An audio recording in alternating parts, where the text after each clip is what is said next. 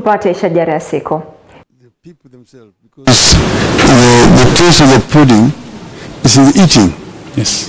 And it is the people who have been eating this pudding who spoke out yesterday.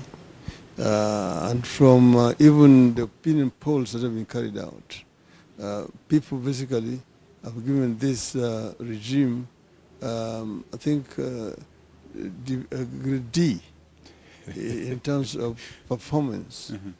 I think they can say whatever they want to say, Mm-hmm. but on the issue of cost of living, Mm-hmm. they have completely failed.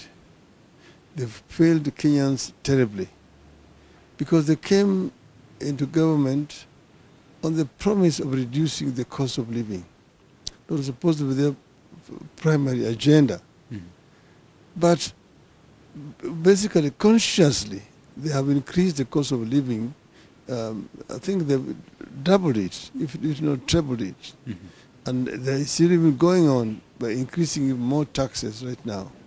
I don't know who their advisors are, but I think that they've failed the people of Kenya very badly. Mm-hmm.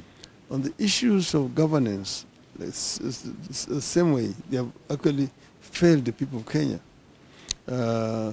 They have eroded independent of the institutions of governance. Mm-hmm. Now, there is no clear distinction between the executive, the legislature, and the judiciary.